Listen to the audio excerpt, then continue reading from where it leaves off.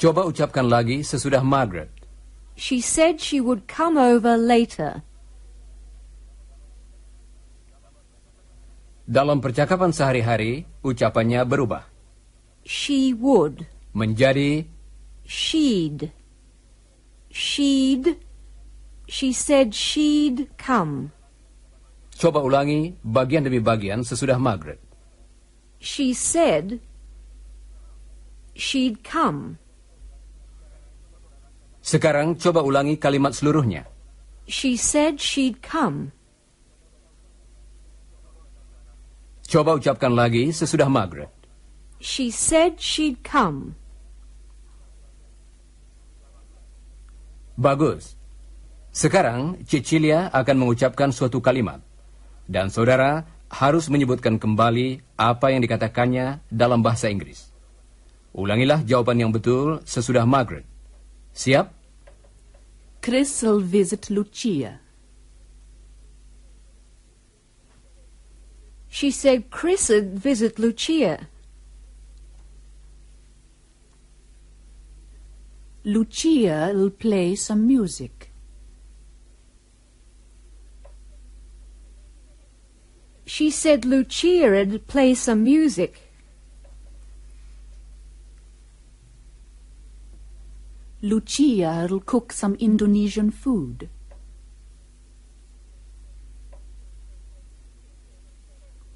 She said Lucia'd cook some Indonesian food.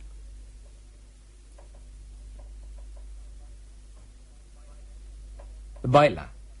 Sekarang kata yang lain, yaitu can. Coba dengarkan. Lucia can play the piano. She said Lucia could play the piano. Dalam past tense, kata can berubah menjadi could. Can. Could. Could. She said Lucia could play the piano. Coba ucapkan sebagian dari contoh tadi sesudah Margaret. Lucia could play the piano.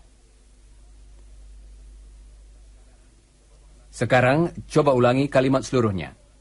She said Lucia could play the piano.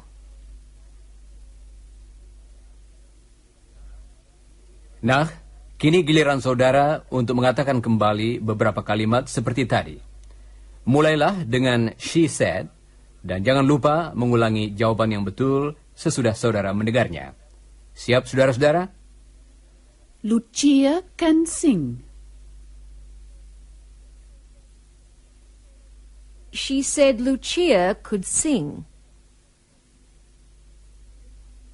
Chris can speak Indonesian. She said Chris could speak Indonesian.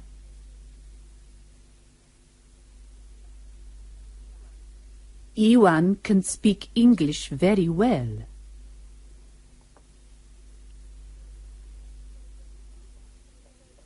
She said Iwan could speak English very well.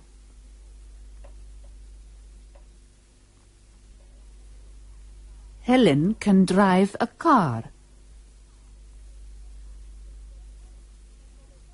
She said Helen could drive a car.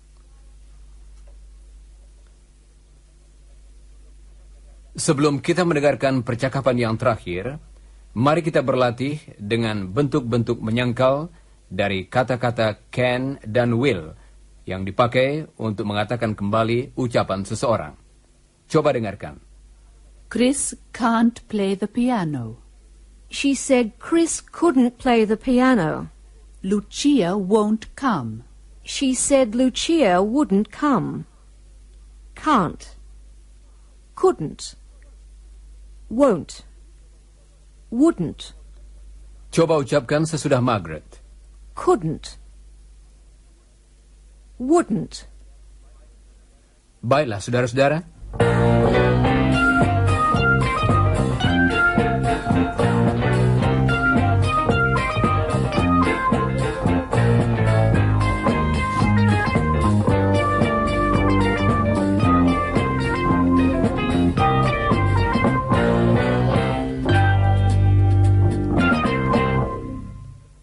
Nah, saudara pendengar, Cecilia telah kembali ke rumahnya, sementara Iwan dan Chris beristirahat.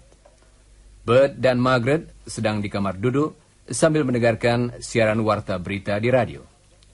Dalam warta berita tersebut dikatakan bahwa di Sydney sedang berlangsung pekan raya yang diikuti oleh negara-negara Asia. An Asian trade fair started in Sydney today. There are goods from many Asian countries, including Indonesia. There are products from different parts of Indonesia, from Bali, Indonesia. Java, Sumatra, That sounds interesting, and Sulawesi. I must tell Organisers Chris are and hoping Iwan. the fair will attract many Listen. people. What's he saying? Visitors can see traditional Indonesian products. There's batik material, gold and silver work, wood carvings and paintings. There are also wayang kulit puppets. Visitors can also try Indonesian food. The fair will finish next Saturday evening. That sounds interesting, Bert. Yes, I'll tell Chris and Iwan later, when they get up. Oh, here they are. Hello, you two. Well, how are you now, Iwan? Fine, thanks. I've had a good rest and I feel much better. Good. We just heard about an Asian fair. The announcer said you could see things from Indonesia. Oh, yes? Yes.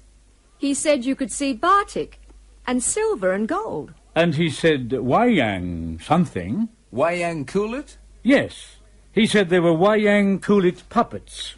Is it open tomorrow? He didn't say. Yes, he did.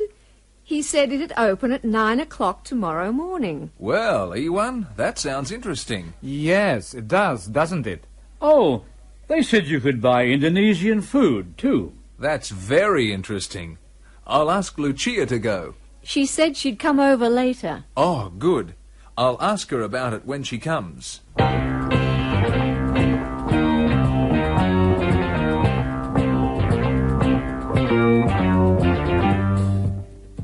Jadi, Chris, Iwan, dan teman-teman mereka dapat melihat beberapa hasil produksi Indonesia di Australia. Nah, saudara pendengar, sudah saatnya kami minta diri. Jangan lupa membaca bagian yang berjudul After the Broadcast dari pelajaran tadi dalam buku saudara. Dan pelajarilah bagian yang berjudul Before the Broadcast dari pelajaran nomor 58. Goodbye, listeners.